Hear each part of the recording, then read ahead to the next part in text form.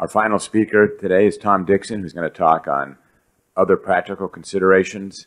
I've known Tom for a long time, extremely innovative scientist. Truman Brown talked about chemical shifts many years ago. Tom showed us how to essentially simultaneously use the chemical shift to image in separate images fat and water. It's known as the Dixon sequence. And for his many contributions, this year he was honored by the International Society of Magnetic Resonance in Medicine with its highest award, the Gold Medal Award. So I'm looking forward to hearing more about practical considerations, Tom. Okay, well, this is good for CME credit, so I guess I have to have some formal learning goals here. I wasn't really sure whether I was talking about resolution or relaxation, so I've pushed that to the back if there's time. Those are the rest of the topics. And start with some comments on, okay. Oh, there's a pointer somewhere.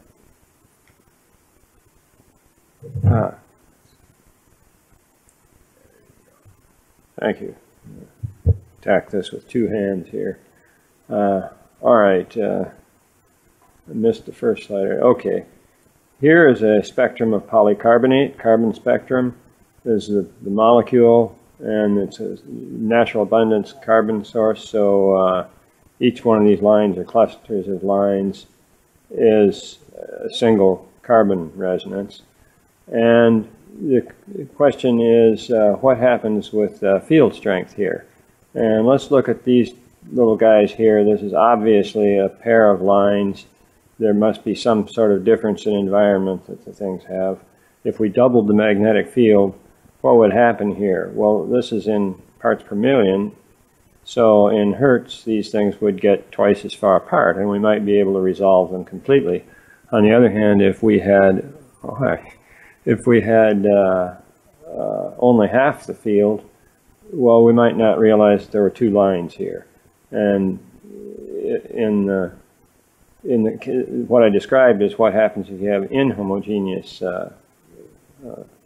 results here. The line splits. In the homogeneous case, where you have the environment moving back and forth over the same spins, or the spins moving from one environment to the other, the lines would get twice as wide if we doubled the field, so we would have not much we could do about that, except that we could see how long it takes the averaging process. Okay, so that's one of the big three reasons that you want to go to higher field, is to improve resolution. You conceivably could resolve twice as many lines if you had twice the field. Okay, another advantage is high field is sensitivity. If you double the field, you will get 4 times the signal. And the reason for that is illustrated here. The electromotive force, or the signal that you get, is proportional to the amount of flux that goes through your coil, divided by the time it takes from precession to change sign, or change its direction. This guy.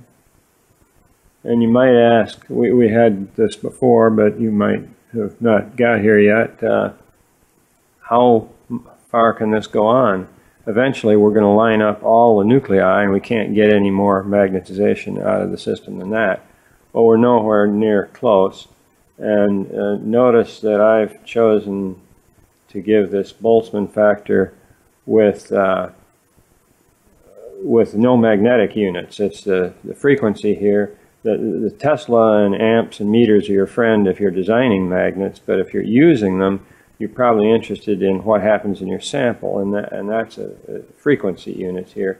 At any rate, the answer is the same, that for 64 megahertz, sort of a standard system here, running at room temperature or body temperature, you have a factor of 100,000 that you could gain somehow or another. But we have more to it than just what the signal is. It's true, the signal goes up 4-fold, but there's noise present in any resistor, called Johnson noise, in any resistor setup. And that, it's a longer expression than this, but the noise depends on the resistance, and that's the resistance is the only thing up here that varies with the magnetic field. No? There we go. Okay, so if we double the field, we decrease the skin depth in the copper receiver coil by square root of 2. Whoops. And that increases the resistance, since there's a thinner cross-section that you're going through, by square root of 2. And the noise increases by the square root of that, or the fourth root of 2.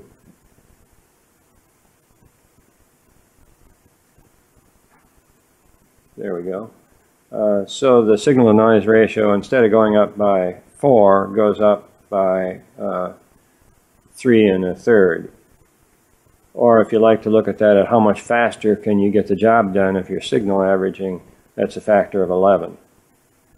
Well, this is a biological group, so there's another source of loss that's usually going to be more important, and that is, let's just revisit the last calculations. Now, we double B naught, that's going to double the EMF that's actually within the mouse here, or within the subject. And if we double the electromotive force driving eddy currents, the eddy currents themselves will double. And that means, since voltage, or power is voltage times current, that we get 4 times the power if we keep the same current in the, if we double B naught but keep the current the same in the RF coil. And that increases the coil resistance by 4, since if you put 1 amp through it, the power is just the voltage.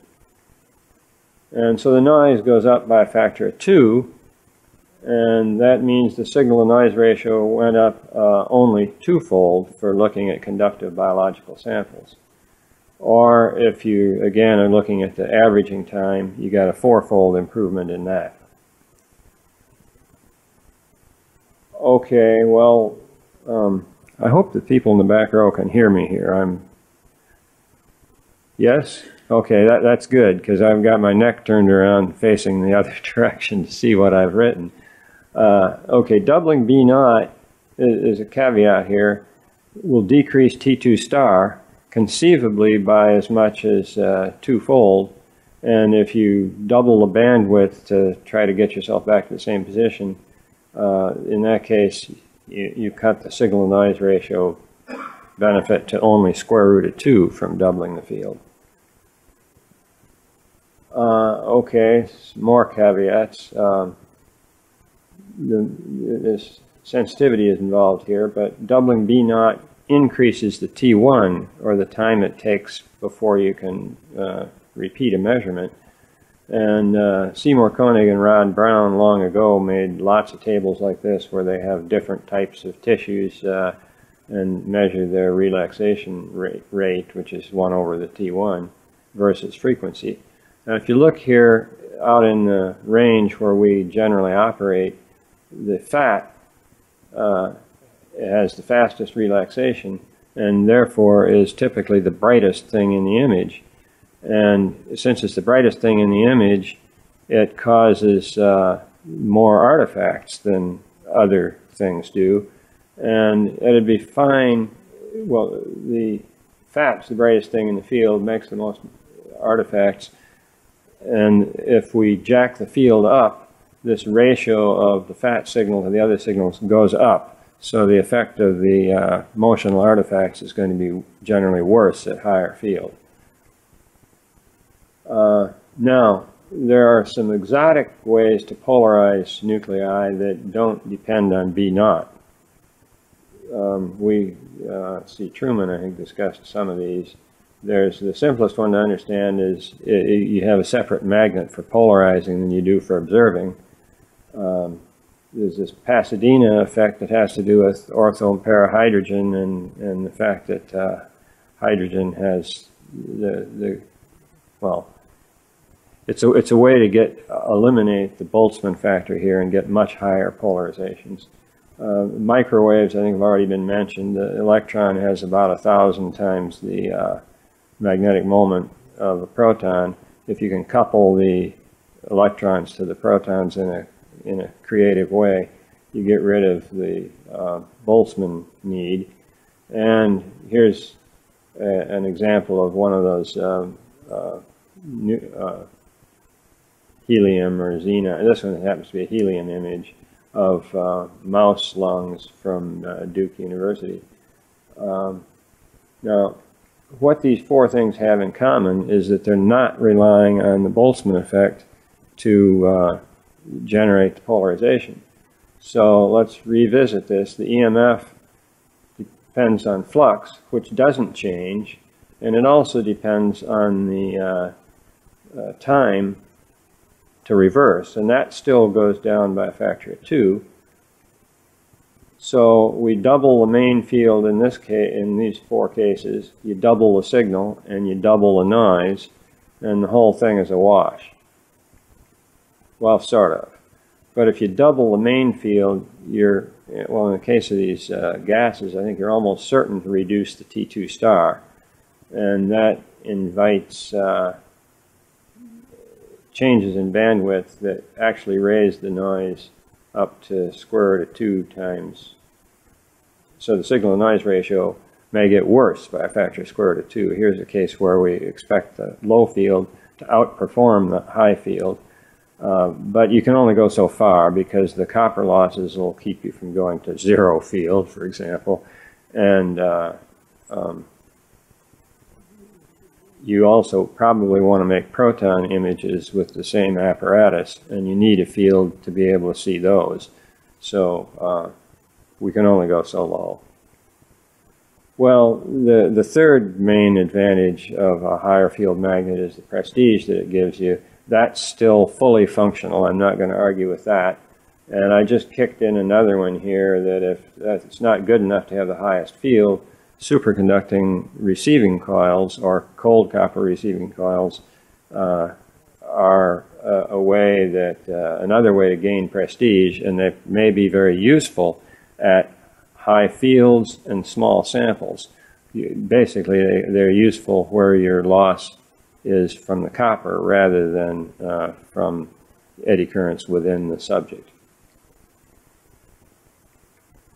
Okay, on my assignment list, I was supposed to talk about susceptibility too. It interferes with or contributes to almost everything we do, and I'll have a different take on some of these. We've already heard some. It does some good things and some not so good things. Here's one of the most important good ones. This Ogawa discovered, I guess, rather than invented, functional brain imaging. And just by, I assume I think this is a mouse. And depending on what he's thinking about, the signal from the brain, from part of the brain, can vary by plus or minus 1 part in 14. That's become a whole industry. Here, Mark Hakey's group has used susceptibility creatively, and the field gradients are high around brain veins, and he's set this up to accentuate the veins in the brain. Here, the most recent ISMRM gold medal went to Chen Ho, and his group has been able to detect single mammalian cells. And these are T cells. They're not ostrich eggs or single cells like that. And we made an attempt at looking at lots of susceptible contrast agent, iron oxide. This is a rat leg that's been injected with 3 micrograms of iron oxide. And you can see that where the iron oxide is here, but you can't make any measurements there. There's dark and there's darker than dark. What are you going to do to quantitate this?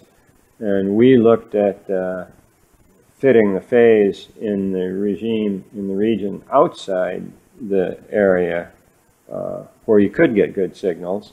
And we got, instead of 3, we got 2.9 micrograms. And in these control regions, we got slightly negative numbers that are much smaller than 3 micrograms. So this looks good. Well, that's about all I had that I could say that was good about susceptibility for our business.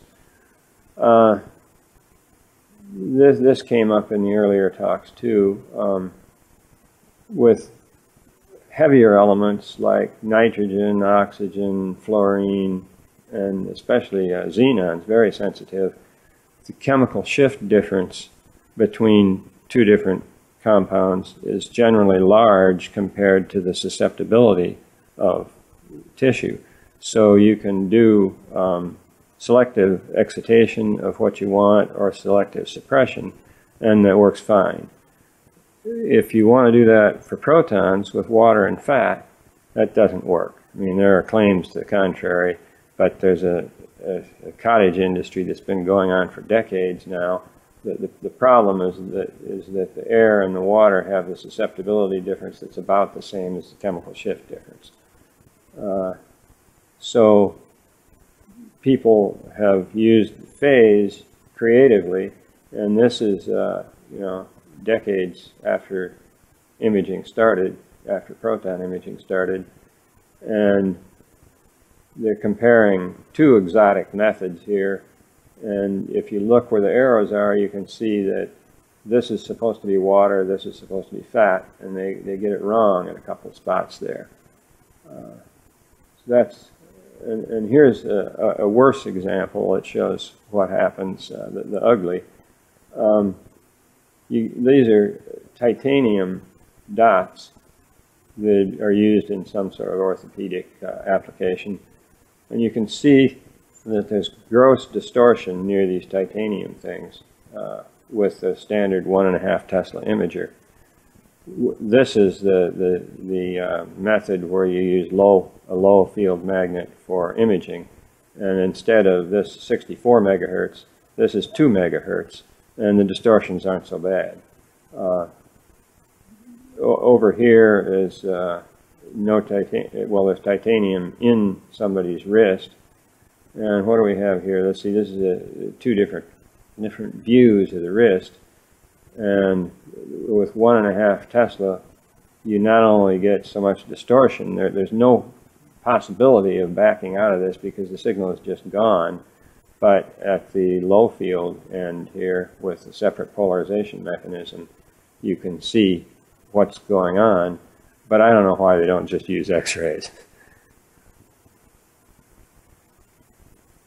Okay, I was assigned to talk on facilities, and I don't know much about facilities, so I thought I'd ask a riddle here. How many spectroscopists does it take to watch a worker replace an incandescent tungsten bulb over a magnet? Well, the answer is that LEDs outlast whole MRI facilities, so we're not going to have to watch that anymore. And facility construction has been getting easier as time goes on. Some of us remember when you had to keep the cathode ray tube, when it was color, outside the 3 Gauss line, not even the 5 Gauss line. Well, liquid crystals aren't affected by this. It's the other parts of the magnet. Okay, safety. Well, there are a number of issues here. These things are loud, over 100 decibels in them. That's bad for your hearing. There are missile effects. Subject heating is more of an issue here now that we're going to higher fields. In the way of safety, the lab in Colorado State used to put cushions around their magnets. I don't know if they still do or not. These were 6 inches or so of foam rubber with a nice colorful canvas cover on them. And I'm going to show a movie that'll show you why or how that could be useful. And let's see this hand. Okay, so main field, I want to go over the subject heating before I show any entertainment. If we double B naught, the mouse eddy currents go up and the EMF goes up. So we quadruple power. with the same current in the coil here. But I'm not sure that quadruples the heating. I'm not sure that using the same RF current in the coil is going to do. Well, let's see, double. Oh, an interesting thing is it costs you 4 times the heat if you double the signal-to-noise ratio by increasing the field, or if you do it by using the same field and signal averaging 4 times. There's a unity there.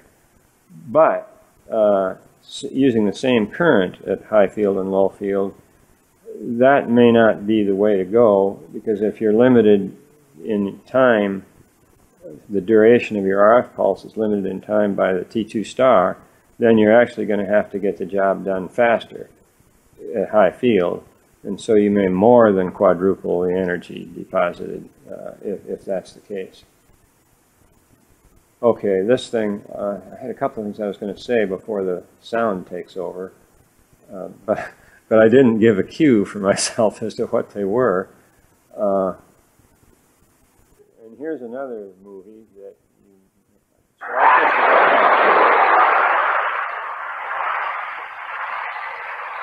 The explosion captured exclusively by Delmarva 47 News left the parking lot of PRMC and the surrounding area filled with tin and aluminum debris. The hospital spokesman says the blast caused no environmental damage and the mess will eventually be cleaned up. For some unknown reason at this point in time, the pressure inside the magnet built up and a surge of pressure was released from the center of the magnet, causing this insulation to come out of the magnet and over our parking lot. And luckily no one was injured, no property damage at this point. The unit was 8 years old and was on its way back to the manufacturer, which it planned to resell it. Now here's another look at what happened to it in slow motion.